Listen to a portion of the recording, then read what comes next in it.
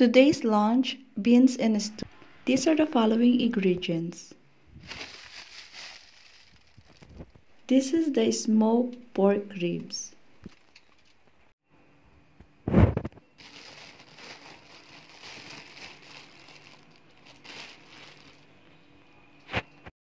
My husband started cooking, so I will just show you.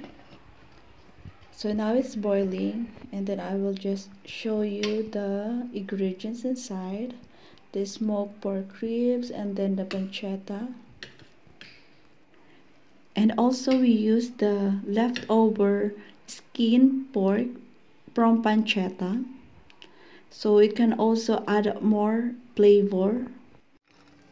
Then we will add beans and then together with laurel leaves.